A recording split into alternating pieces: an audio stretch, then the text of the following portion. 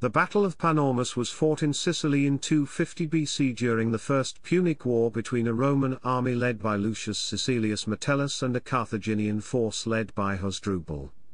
The Roman force of 2 legions defending the city of Panormus defeated the much larger Carthaginian army of 30,000 men and between 60 and 142 war elephants. The war had commenced in 264 BC with Carthage in control of much of Sicily, where most of the fighting took place. In 256 to 255 BC the Romans attempted to strike at the city of Carthage in North Africa, but suffered a heavy defeat by a Carthaginian army strong in cavalry and elephants. When the focus of the war returned to Sicily, the Romans captured the large and important city of Panormus in 254 BC. Thereafter they avoided battle for fear of the war elephants which the Carthaginians had shipped to Sicily. In late summer 250 BC Hasdrubal led out his army to devastate the crops of the cities of Rome's allies. The Romans withdrew to Panormus and Hasdrubal pressed on to the city walls. Once he arrived in Panormus, Metellus turned to fight, countering the elephants with a hail of javelins from earthworks dug near the walls.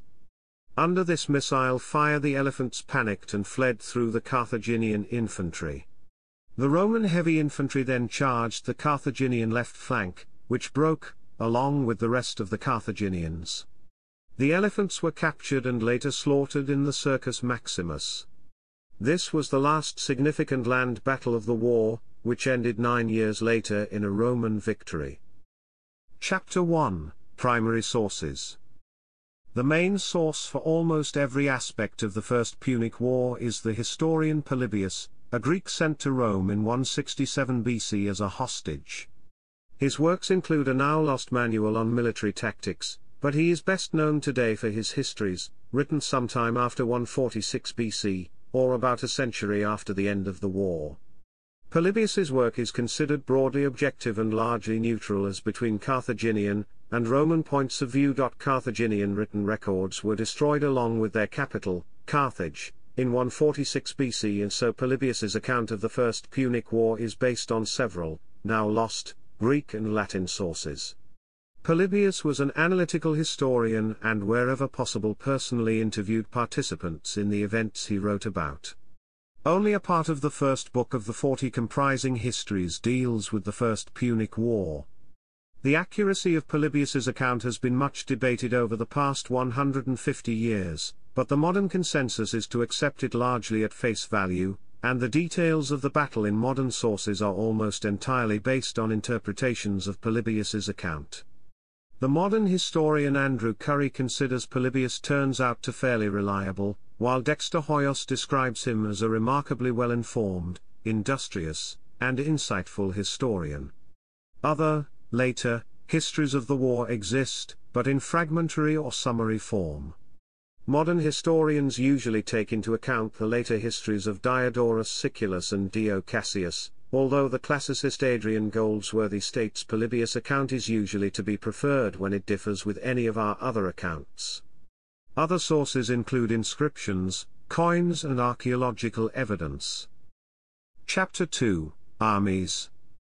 Most male Roman citizens were eligible for military service, and would serve as infantry, with a better-off minority providing a cavalry component. Traditionally, when at war the Romans would raise 2 legions, each of 4,200 infantry and 300 cavalry. A small number of the infantry served as javelin-armed skirmishers. The balance were equipped as heavy infantry, with body armor, a large shield, and short thrusting swords. They were divided into 3 ranks, of which the front rank also carried 2 javelins, while the second and third ranks had a thrusting spear instead. Both legionary subunits and individual legionaries fought in relatively open order. It was the long-standing Roman procedure to elect 2 men each year, known as consuls, to each lead an army. An army was usually formed by combining a Roman legion with a similarly sized and equipped legion provided by their Latin allies. Carthaginian citizens only served in their army if there was a direct threat to the city of Carthage. In most circumstances Carthage recruited foreigners to make up its army. Many were from North Africa, which provided several types of fighters including close-order infantry equipped with large shields, helmets, short swords and long-thrusting spears, javelin-armed light infantry skirmishers, close-order shock cavalry carrying spears, and light cavalry skirmishers who threw javelins from a distance and avoided close combat. Both Iberia and Gaul provided small numbers of experienced infantry, unarmored troops who would charge ferociously, but had a reputation for breaking off if a combat was protracted. The close-order African infantry would fight in a tightly packed formation known as a phalanx. Slingers were frequently recruited from the Balearic Islands. Roman and Greek sources refer to these foreign fighters derogatively as mercenaries, but the modern historian Adrian Goldsworthy describes this as a gross oversimplification. They served under a variety of arrangements. For example, some were the regular troops of allied cities or kingdoms seconded to Carthage as part of formal treaties. The Carthaginians also employed war elephants. North Africa had indigenous African forest elephants at the time. Chapter 3, Background. Chapter 3 Section 1, Start of the War. The Roman Republic had been aggressively expanding in the southern Italian mainland for a century before the First Punic War. It had conquered peninsular Italy south of the river Arno by 272 BC. By this time Carthage, with its capital in what is now Tunisia, had come to dominate southern Spain, much of the coastal regions of North Africa, the Balearic Islands, Corsica, Sardinia, and the western half of Sicily in a military and commercial empire. In the 3rd century BC, Carthage and Rome were the preeminent powers in the western Mediterranean. In 264 BC the two cities went to war over the city of Messana in the northeastern tip of Sicily. Much of the war was fought on, or in the waters near, Sicily. Away from the coasts, its hilly and rugged terrain made maneuvering large forces difficult and favored defensive over offensive operations. Land operations were largely confined to raids, sieges and interdiction. Garrison duty and land blockades were the most common operations for both armies. Only 2 full-scale pitched battles were fought on Sicily during the 23-year-long war. Panormus was one of these. After several Roman successes, the war on Sicily reached a stalemate, as the Carthaginians focused on defending well-fortified towns and cities. These were mostly on the coast and could be supplied and reinforced without the Romans being able to use their superior army to interfere. Chapter 3 Section 2, Invasion of Africa. From 260 BC the focus of the war shifted to the sea. The Romans won naval victories at Mylae and Sulci, and their frustration at the continuing stalemate in Sicily led them to develop a plan to invade the Carthaginian heartland in North Africa, and threaten the city of Carthage. After defeating the Carthaginians at the Battle of Cape Ignomus, possibly the largest naval battle in history by the number of combatants involved, the Roman army landed in Africa on the Cape Bon Peninsula and began ravaging the Carthaginian countryside. Most of the Roman ships returned to Sicily, leaving 15,000 infantry and 500 cavalry to continue the war in Africa. A Carthaginian army which was strong in cavalry and elephants and approximately the same size as the Romans was defeated after the Carthaginians positioned it on a rocky hill and the Roman infantry stormed it. The Carthaginians' losses are unknown, although their elephants and cavalry escaped with few casualties. The Carthaginians gave charge of the training of their army to the Spartan mercenary commander Xanthippus. In early 255 BC Xanthippus led an army of 12,000 infantry, 4,000 cavalry and 100 elephants against 15,500 Romans, offered battle to them on an open plain, and decisively defeated them at the Battle of Tunis. The elephants played a prominent part in this victory. Approximately 2,000 Romans retreated to Aspis, 500 were captured, 13,000 were killed. The Romans evacuated the survivors by sea, but the Roman fleet was devastated by a storm while returning to Italy, with 384 ships sunk from their total of 464 and 100,000 men lost, the majority non-Roman Latin allies. Chapter 4, Prelude. Having lost most of their fleet in the storm of 255 BC, the Romans rapidly rebuilt it, adding 220 new ships, and launched a determined offensive in Sicily. Their entire fleet, under both consuls, attacked Panormus early in 254 BC. Panormus was a large for the time city on the north coast of Sicily, the site of the modern Sicilian capital Palermo. It had a population of approximately 70,000, and was one of the largest Sicilian cities still loyal to Carthage, and the most important economically. The city's prosperity was based on trade and fishing, which resulted in an unusual lack of agriculture, and the area immediately around the city was thickly forested, even close to the gates. The city was surrounded and blockaded, and siege engines set up. These made a breach in the walls which the Romans stormed, capturing the outer town and giving no quarter. The inner town promptly surrendered. The 14,000 inhabitants who could afford it ransomed themselves, and the remaining 13,000 were sold into slavery. Much of western inland Sicily then went over to the Romans. Aetars, Solus, Petra, and Tyndaris all came to terms. In 252 BC the Romans captured Thermae and Lipara, which had been isolated by the fall of Panormus. In late 253 BC or early 252 BC Carthaginian reinforcements were sent to Sicily under Hasdrubal, who had taken part in the two battles against the Romans in Africa. The Romans avoided battle in 252 and 251 BC, according to Polybius, because they feared the war elephants which the Carthaginians had shipped to Sicily. The historian Nigel Bagnall suggests that survivors of the battle against Xanthippus passed on horrific stories of the effectiveness of the Carthaginian cavalry and elephants in open battle. In consequence, the Carthaginians, probably with a smaller army than the Romans, dominated the plains, while the Romans stayed on higher and broken ground, where much of the effect of the cavalry and elephants would have been nullified. Both sides declined to face the other on their favored terrain. Chapter 5, Battle.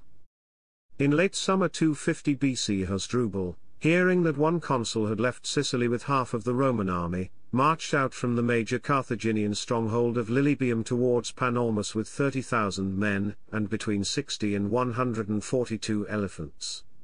Halting some distance away, he devastated the harvest in the territories of Rome's newly allied cities, in an attempt to provoke the Roman commander, Lucius Caecilius Metellus, into battle. The Roman troops amounted to 2 legions, and they had been dispersed to gather the harvest.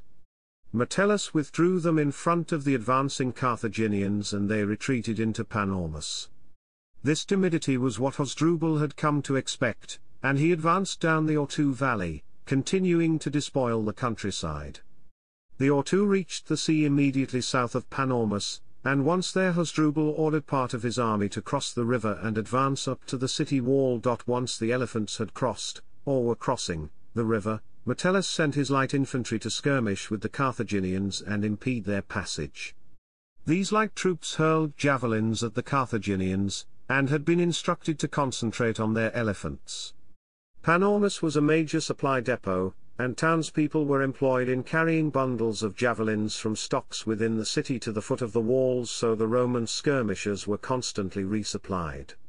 The ground between the river and the city was covered with earthworks, some constructed during the Roman siege and some part of the city's defensive works, which provided cover for the Romans and made it difficult for the elephants to advance, or even maneuver. The elephants' mahouts, eager to demonstrate their charges' prowess, nevertheless drove them forward. Some accounts also have missiles being hurled down from the city walls at them. Peppered with missiles and unable to retaliate, the elephants panicked and fled through the Carthaginian infantry behind them. Metellus had concealed himself and a large part of his army either in the woods just outside the city gate, or immediately inside the gates. In either case this meant he was upstream from where the Carthaginian army was fording the river. From here Metellus fed fresh troops into the large-scale skirmish under the city walls. When the elephants broke, disorganizing a large part of the Carthaginian army and demoralizing all of it, Metellus ordered an attack on its left flank. The Carthaginians fled, those who attempted to fight were cut down. Metellus did not permit a pursuit, but did capture 10 elephants in the immediate aftermath and, according to some accounts, the rest of the surviving animals over the succeeding days. Contemporary accounts do not report the other losses of either side, although the Carthaginians are thought to have been heavy. Modern historians consider later claims of 20,000 to 30,000 Carthaginian casualties improbable. Similarly, later accounts that the large Celtic contingent in the Carthaginian army were drunk when the battle began are usually dismissed, as is the suggestion that a Carthaginian fleet took part in the operation, causing heavy casualties when many fleeing soldiers ran into the sea hoping to be taken off by their ships. Chapter 6, Aftermath. The defeat, and especially the loss of the elephants, resulted in the Romans feeling freer to maneuver on the plains, and the Carthaginians no longer being willing to challenge them. As was the Carthaginian custom after a defeat, Hasdrubal was recalled to Carthage to be executed.